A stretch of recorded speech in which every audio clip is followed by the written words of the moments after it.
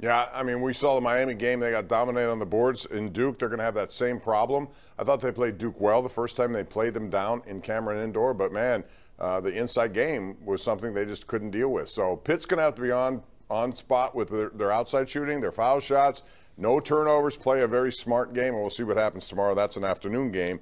We also had West Virginia winning tonight. Duquesne lost 81-70, and they just could not – they went like 8 minutes without a field goal. West Virginia is an interesting team now. They have Kansas tomorrow. How do you see that one coming down?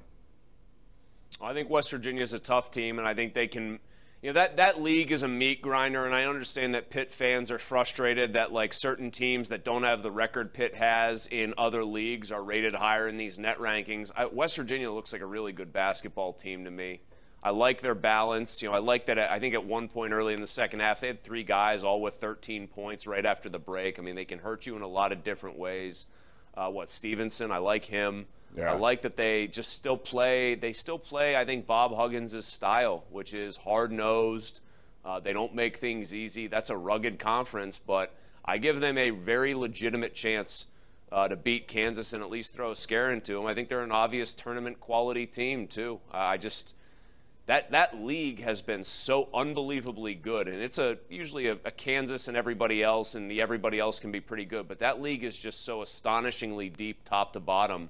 I give West Virginia a real chance to move on. Yeah, so do I. Eric Stevenson is their Jason Zucker.